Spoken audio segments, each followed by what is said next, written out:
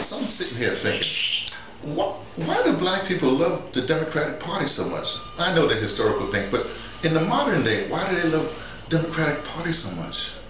And then I realized, well, there's one thing that like black people in general and the Democratic Party have in common. They have no strategy.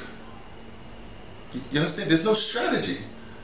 I mean, black people will just go out and support any candidate without getting anything back from them. There's no strategy. That they have no, black people have no path to their own liberation.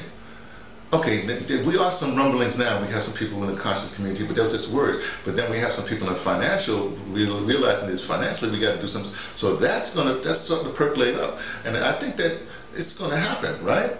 But you think about the Democrats, they have no strategy. They go campaigning and for a person and then people down the line. I mean, you know, you have progressive people that lost in Florida, that lost in Maryland, you know what I mean? They shouldn't have lost, not the momentum of Bernie and whatever have you, you know what I mean? But when the establishment Democratic Party, which again has no strategy, what they do is their strategy is to follow the money. Whatever the money people say, they do. Just like Republicans, whatever the money people say, they do. That's not a strategy. That's a quizzling. That's a person that just follows because they're going to get a little trinket of something. You see? So that's the whole thing. I think black people, they just follow the thing, get a little trinket or something. You know, a little just for survival. You know, for prosperity, for a strategy and tactic to get your own liberation, to insist that things happen. We don't do that.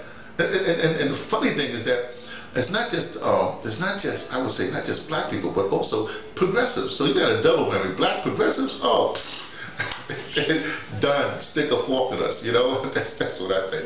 So now, the point of this whole thing is this: if you don't have a strategy, don't follow other people who don't have strategies also, because that just makes it even worse. Get a strategy. Get a strategy. This is a message from T, from thePatterson's Taking the Train to Tibet, letting you know what I only suspect.